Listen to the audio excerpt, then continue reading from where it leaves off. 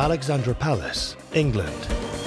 Dance legends Faithless are on tour to promote their new remix album, celebrating 20 years of global success.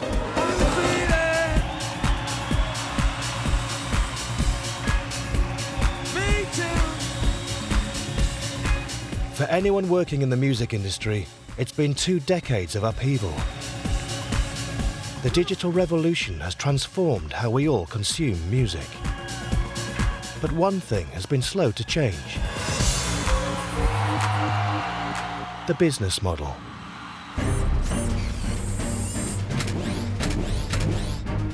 If someone makes a record for a major label, the label still owns the record. The only thing it's comparable to is if you take out a mortgage to buy a house and you pay back the bank, and then the bank owns your house. But there's a new, disruptive voice in the industry that's getting louder. It's from a tech startup called Cobalt, and they're using the same digital revolution to rewrite the rules. I have never liked bullies. I don't see why bullies should walk around and make other people's lives bad. We're taking on the big boys. And we've said to people, you can be the masters of your own destiny. Across the world, old industries are facing disruption on an unprecedented scale. People are not taking our taxes. Confronted by ever-changing technology, the pressure to adapt has never been greater. It is always survival of the fittest. That's capitalism. Because where there's threat, there's also opportunity.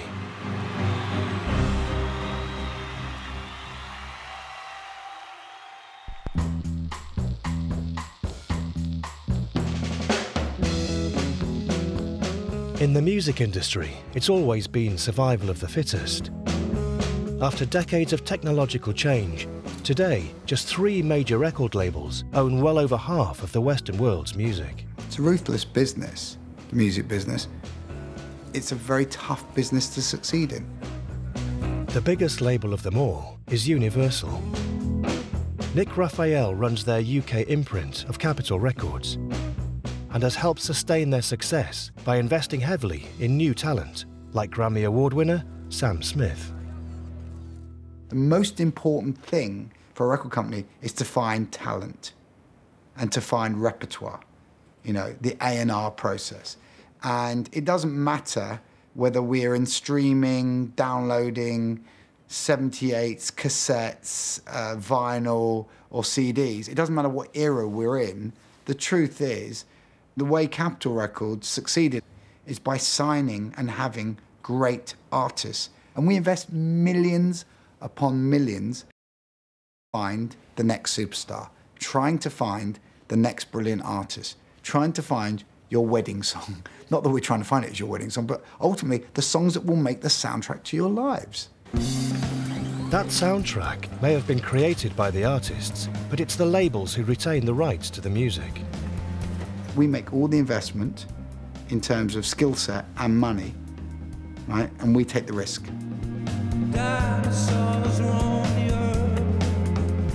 It's a model that some artists have been questioning for years, including one of the biggest rock bands on the planet, Radiohead. Artist contracts were so heavily weighted in favour of the record companies. It was just hugely unfair, you know. And I don't think anyone in the record companies or anything would dispute that. They might put their head on and go, well, you know what, we've put lots of investment. Yeah, you have, but you know, let's talk about you know, something that's truly fair. Let's just see it for what it is. You know, we didn't have a choice. We wanted to make music. The rapid rise of digital music gave Radiohead an opportunity to challenge the status quo. At the end of their contract with label EMI in 2007, they released their new album, In Rainbows, over the internet themselves. And they allowed fans to pay whatever they liked. There was a cover of Music Week which had a figure of a penny, I think, on the front. So, look, you know what? If you were in the camp of being excited by innovation and change, then you loved it. You know, clearly within the recorded music business, there's a lot of people who are not that way and are still not that way. So that kind of change is a little bit of a threat. Radiohead's pioneering move proved a critical and commercial success. In Rainbows earned them more digital income than all their other albums combined, and stunned the entire industry. That resonates today. You know, you speak to a lot of, you know, well-established acts. They will quote back that thing of, wow, if radio can go and do that, then you know what, a bunch of us can too. While Radiohead were publicly challenging the music establishment, a small technology company was busy behind the scenes, developing a system that would enable more artists and writers. Traditional industry model. Cobalt is the brainchild of Swedish musician and entrepreneur Willard Ardritz. The old model is on the way out, so I'm building the new music industry structure. Cobalt has a big mission. It's simple, but it's a big mission to take the music industry into the digital age with transparency and trust. We wanted to make everything transparent and open and fair, which doesn't sound like a big thing, but in the music industry, that's quite a revolution. Cobalt's opportunity came when music downloads started to give way to a proliferation of streaming sites like Deezer and Spotify. For artists, it was becoming virtually impossible to keep track of who was consuming their music. Cobalt was one step ahead of the industry with its technology, and the appealing prospect it offered artists of getting paid. Suddenly, here's a company that actually going to tell you what you're earning, help you earn more money, help you own your own money quicker, and handle those billions of transactions from billions of different sources and pile them all up and make sure that the writer got paid every little, percentage of a cent they should have been paid. Cobalt now represents over 8,000 artists and songwriters, and the technology has been embraced by some of the biggest names in the industry, including multi-million album-selling band Snow Patrol. Not only does Cobalt's system monitor every digital download of a song, make yourself comfortable, but it's able to collect the tiny micropayments artists and writers get from every play on a streaming site. So Dan, with the Snow Patrol record, Fallen Empires, what's the biggest performance song? Do you think it would have been New York? Or? I think it is, yeah. We can have a look on the report. We definitely kept in the dark before. This is very transparent, very easy to understand. They've been able to collect money that no one else has been able to see through their software. And so we've seen 23% more income on a song through Cobalt. Today, Cobalt has a global turnover of nearly $250 million and the confidence to take its revolution to the next level. The company now wants to challenge the entire structure of the industry by taking on the vexed issue of music ownership. 4 years ago, Cobalt started offering services to help artists record and distribute their music, similar to a record company. But unlike a record company, Cobalt lets the artists retain the rights to the music. They simply charge them fees for the services the artists want them to provide. Really good, loads of energy. I think it's ready to go. It sounds perfect to me. That whole idea of owning your own record and getting someone to market and distribute it for you is the biggest threat to traditional major record labels. We've said to people, you can be the masters of your own destiny. You don't need to give away your rights to earn your money. In fact, you'll earn more money if you don't give away your rights. 10 years ago, if you were a new artist or a new band, really the first step on the ladder was to get a record deal. Now, that's just an option that you don't have to take. Cobalt's new model may work for established artists such as Paul McCartney, Lionel Richie and Nick Cave, but they are yet to break a new act into the mainstream, which is one area where the major labels have a powerful defense, their proven track record. So what Cobalt, in my opinion, offer is for artists, writers that do not need advances, that do not need development. That's great for the privileged few that can afford to do that.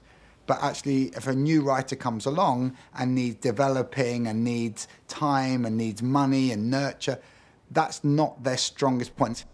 We've signed artists in the past that didn't have one song that we liked that was good enough to go to market for 18 months. So we spent 18 months with them writing every day, writing with different people, meeting different people, getting them to understand what we thought took to make a record. And I think the record company can help mould and develop artists.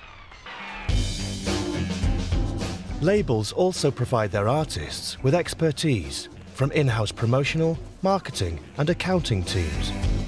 Services they can afford to offer thanks to their rich back catalogues, stretching over 80 years of recorded music. One classic one from our catalogue. These are seminal records. London Calling, classic, that's one of ours on Columbia. It's quite pleasing to know that those labels that I used to watch turn around when I was a teenager in the 80s is now something that pays my salary. That's quite exciting. Sony Music has one of the most lucrative back catalogues, generating over $1 billion in revenue every year. I think the back catalogue is absolutely vital to our business because back catalogue creates the flow of cash that allows us to invest in new talents. That kind of equity in the brand is something that allows us to then fund our acquisition of new talent. So catalogue is absolutely vital, always has been, and I suspect always will be. It's a virtuous circle. The funds generated by back catalogues help to build success for new artists, whose back catalogues the label will then go on to own. But there's a growing number of new artists who don't seem to need the record labels to become a star. I love you! What's up guys, it's Jacob. This is my entry for the Perez Hilton Can You Sing cover competition. Jacob Whitesides was just 13 years old when he started posting videos of himself singing on YouTube. Now just 18, he's completed 2 American tours and his first sellout tour of Europe.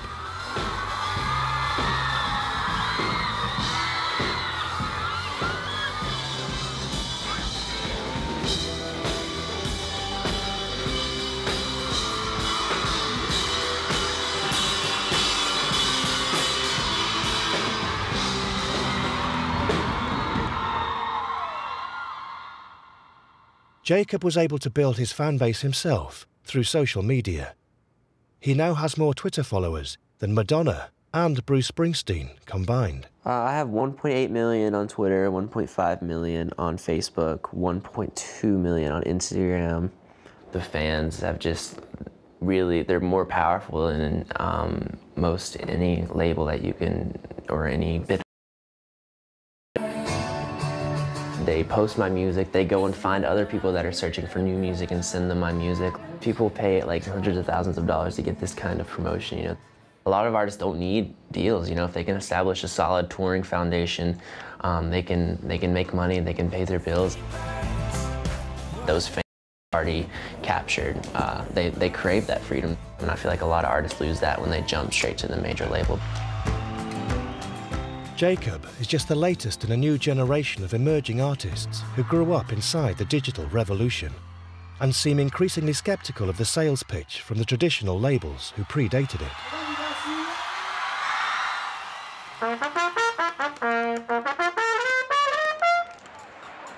At Alexandra Palace in North London, some other emerging artists are preparing for their biggest ever gig, supporting Faithless in front of thousands. How long have we got? 20 plus 7.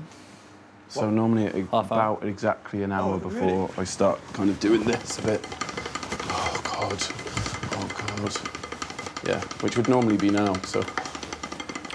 Elliot does this for a long time. Not too long. Don't have the stamina these days. Until the Ribbon Breaks is one of Cobalt's latest signings.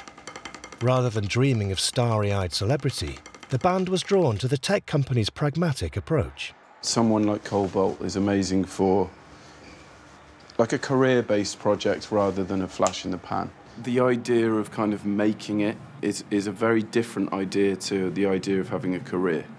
It's not about thinking of this moment you think you're going to have where everything changes and you've hit some kind of plateau, I suppose. I think it's just nice to be able to make music full-time.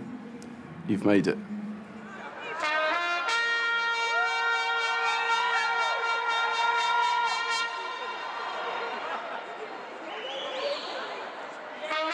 As more bands choose to control their own careers, this poses a challenge the major labels can't afford to ignore.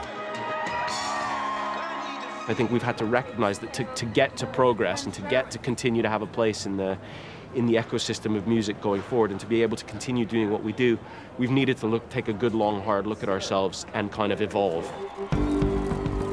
They're now investing in not just the artists, but also the platforms on which their music is played.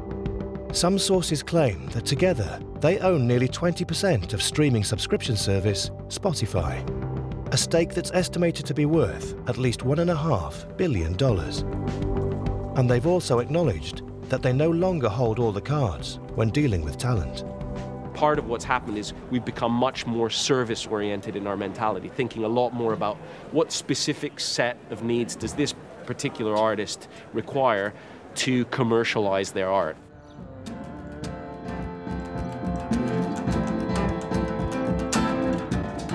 That could be the verse melody too. I mean, it's pretty, dare I say, a little sexy, Jacob. Oh, that's kind of cool. After years of fierce independence, in 2015, social media star Jacob Whitesides signed a record deal with BMG under terms unthinkable even a few years ago.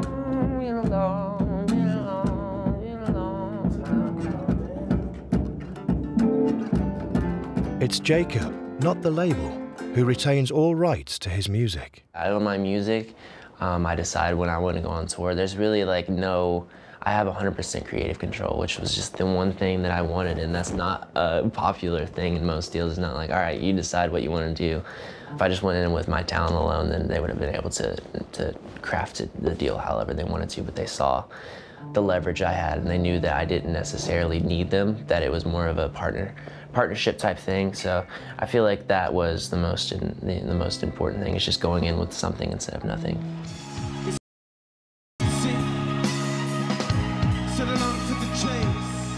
We're in an age where people who have nothing to do with music can build up a profile and a business based on their opinions or their looks on social media. I don't see it as disruption. It's an opportunity, and I love that opportunity, and I hope I get to share in that opportunity for the rest of my working days. It's this adaptability that's kept the labels on top, a skill they need now more than ever. The major labels thought that they were more important than the artist, and they never were. And now, as the artists leave, they're clearly seeing that in the world of music, nothing is bigger than the music itself.